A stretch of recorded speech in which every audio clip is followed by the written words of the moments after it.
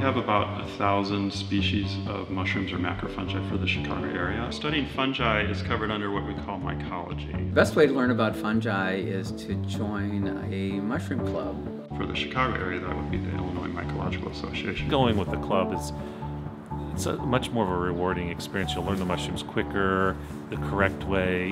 And that's a really good way to learn how to hunt mushrooms and learn about the ecology of them by going out with people who are knowledgeable and may have been hunting mushrooms for 5 or 10 or even 50 years. My role with the Illinois Mycological Association is as scientific advisor, or they also call me the resident mycologist. I help the club with identifying fungi and helping them learn them.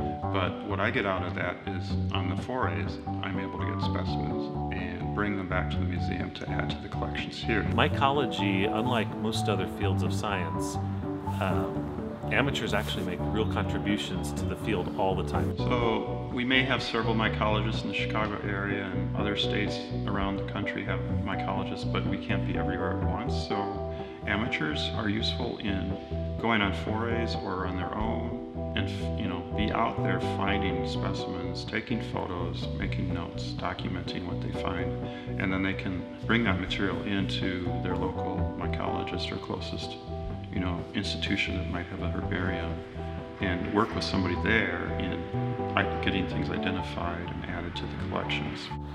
It's just one more aspect about mycology that's really fun. You don't have to go to college or anything to get to know the mushrooms and become an expert in your area.